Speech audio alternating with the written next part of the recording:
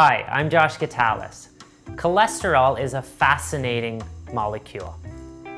It's the backbone of every single steroid hormone in the body, and also vitamin D, interestingly enough. We make about 85% of cholesterol in the body and consume about 15%, roughly, depending on your diet. Now, cholesterol goes through a process, a cascading process, being made into our various hormones, and there's enzymes that can turn on and turn off those different pathways. Now, when everything's in balance, it goes down these pathways the right way and doesn't cause any issues.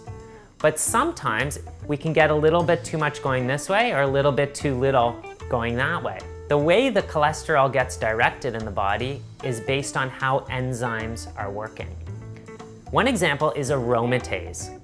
Aromatase is an enzyme that can move more of that cholesterol into estrogen. But that aromatase enzyme can actually be turned on and turned off, or turned up and turned down.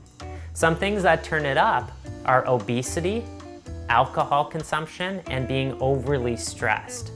So you can see how those lifestyle situations can actually increase estrogen in the body. We can also look at some of the downstream effects, like a hormone, DHT.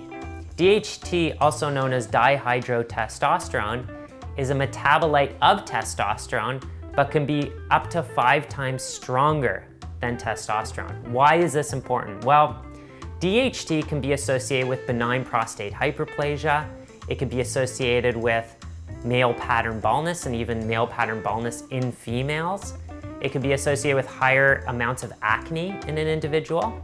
So if that enzyme, which converts testosterone to DHT, known as 5-alpha reductase, is turned up, that can create some of those issues. So what can turn down the effect of 5-alpha reductase? We get this effect from our wonderful weed known as nettles. We also get this from a berry called saw palmetto, and also flax seeds and the nutrient EGCG in green tea can help to turn down this enzyme. So we can actually control how cholesterol is processed and moved to different hormones in the body by using some of these nutrients in the right way. This is functional nutrition.